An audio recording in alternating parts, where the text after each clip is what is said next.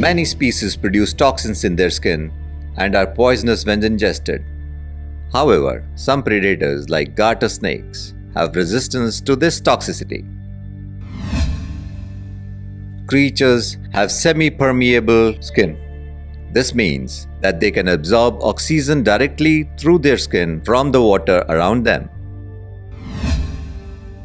When the populations of these salamanders decrease, researchers know something is wrong. This is known as bioindicator. The Japanese fire-bellied newt can regenerate its own eye lenses multiple times through its lifespan.